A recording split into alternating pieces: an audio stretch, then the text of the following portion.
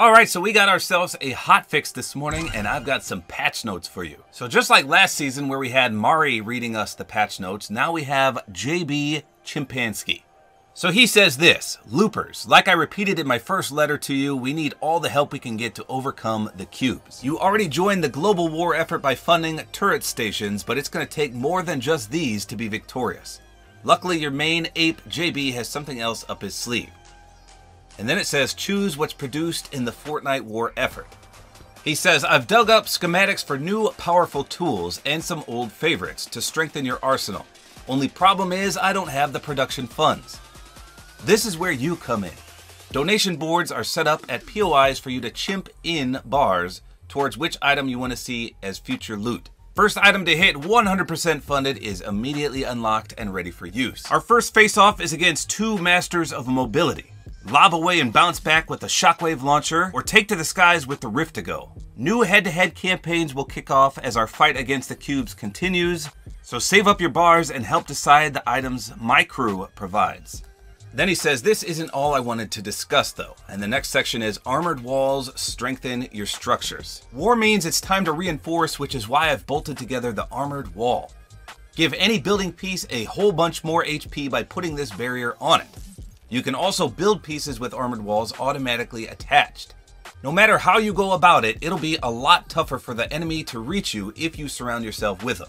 The armored wall is technically considered to be a trap, probably because it's a time sink to try to break one. Starting at 9 AM Eastern, I'm placing these fortified fixtures in supply drops and scattering them on the ground. Pick some up for extra defense for when you're outside the sideways, of course. So as you can see, the shockwave launcher and the rift to go have been accidentally released into the game right now. So they should not be here yet. We're supposed to vote on them, but clear as day, they're in the game. And lastly, it says Fortnite Battle Royale's 4th birthday. Just because the island's under attack doesn't mean we can't celebrate a little.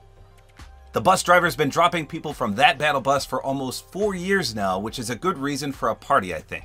And hey, what if I told you the party could help our cause? From September 24th at 9 AM Eastern to September 28th at 2 AM Eastern, eat birthday cakes for health and shield and throw birthday presents, the good kind of cube, to free their loot. The presents won't be the only gift at the party. For completing birthday quests, you can unlock the cake-based For Me backbling, cake on a stick hoopla hammer pickaxe, and cupcake 4-score emoticon. Like the birthday cakes and presents, these quests will be live from September 24th at 9 AM till September 28th at 2 AM. So September 24th is this Friday.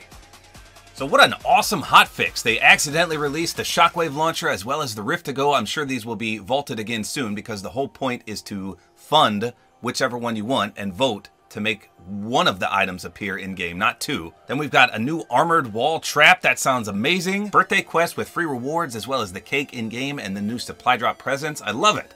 So an all-around amazing hotfix.